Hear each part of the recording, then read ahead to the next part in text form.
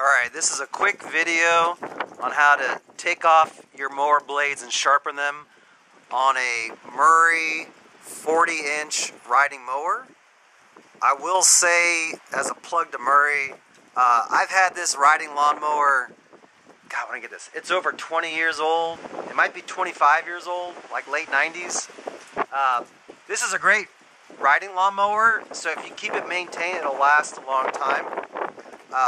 But you have to keep the blades sharpened, and I recommend, it's real windy out here, I hope you can hear me. You have to keep the blades sharpened. I sharpen them once or twice a season. It's just for my home lawn personal use. And I've seen some videos where you don't have to drop the entire deck out to pull the blades off, and you don't need an angle grinder. You can use a file. It's pretty easy to drop the blade, to take the blade off. What you got to do is first lift up on the mower, and you don't need a hydraulic. You can just lift like this, and you put two jacks. These are two car jacks. These are, you get these jacks anywhere. So once you have the deck propped up where you can get underneath there, you're going to need, I went ahead and bought a second. This is a 7/8 wrench, and I just bought two of them because you have to hold the top and bottom to unscrew the nut that keeps the blade on. And it was worth just buying a second wrench because you save a lot of money doing this by yourself. What you have to do, the tricky part is you have to pull the nut on the top here, so you lock that in with this wrench, and then at the same time on the bottom, you put this over the nut on the bottom, and you unscrew it, and counterclockwise is what turns it off.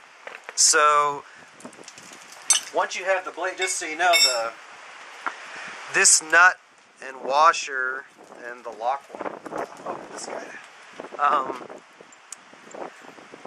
this just goes on here like this, and so use the box end of the wrench, and you can see that perfectly fits the nut, and that's what holds the blade on. So when you unscrew this, put your hand underneath and catch the blade when it comes off, and the lawnmower blade looks like this, and there's a few things you want to inspect. So first is, you want to just give it a visual look and make sure it's not bent or damaged really bad. If it's really damaged bad, you have to go to your local store, hardware store, mower store, and buy new blades, or you can order them online. But in general, if you don't hit any big rocks or branches in your yard, a blade should last a long time. And once you have this off, you can sharpen these edges with a file. I'll show you that next. If you have a vice grip, that's the better way to sharpen these. But if you don't, you can actually find a place where you can put your foot, like a ledge or a step somewhere, like put your foot down here and then use the file to sharpen the edge here. That's not the best way, but if you don't have a vice grip, I recommend, it's worth it to buy a vice grip too. So, sorry, not vice grip, shit. Anyway, what was I going to say now? When you install it, make sure when you put it back on, the blades are on the bottom. So when it rotates, this is where it cuts the grass. Don't install it like this with the blades up high, because it won't cut grass. You want to make sure it's installed like this. The next video clip, let me show you how I sharpen them real quick. So if you have a vise to put your blade in, that works best, but you don't have to do this. When you just get this is a basic file. You can get this file at any hardware store. Just a basic, good size file that fits in your hand.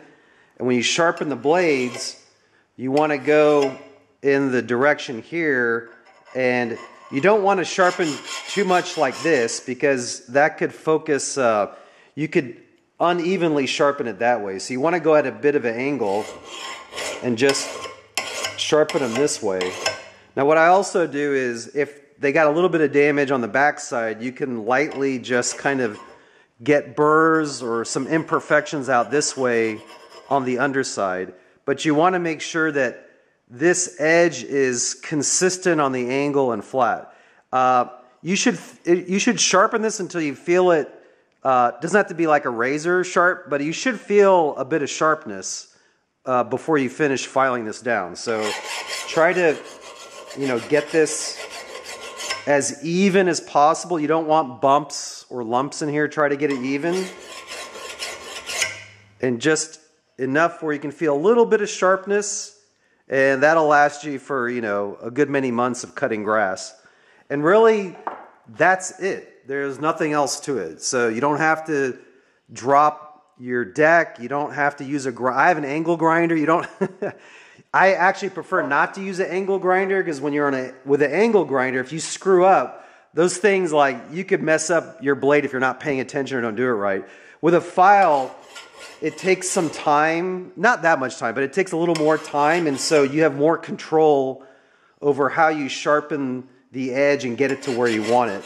And it's less chance of screwing something up or damaging the blade with a file versus an angle grinder. I hope this was helpful for you.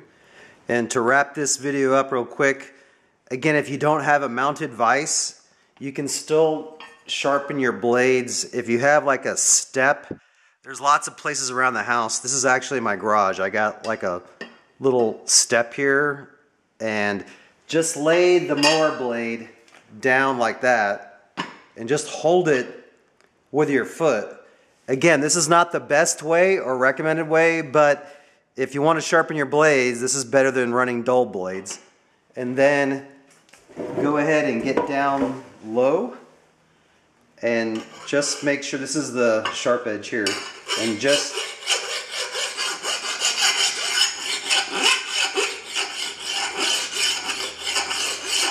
sharpen your blade that way, and just check the progress as you go. And this will give you a good angle. It'll take a little bit longer than having a vise, but this will do it. You don't have to have fancy tools to take off your mower blades and sharpen them. You don't need an angle grinder. You don't have to drop the whole deck. You don't need an automatic drill. You can just use a file and 2 sets of wrenches that I showed you earlier that are 7/8 inch, at least for the Murray. I'm sure other riding lawnmowers are similar. Good luck and good mowing out there.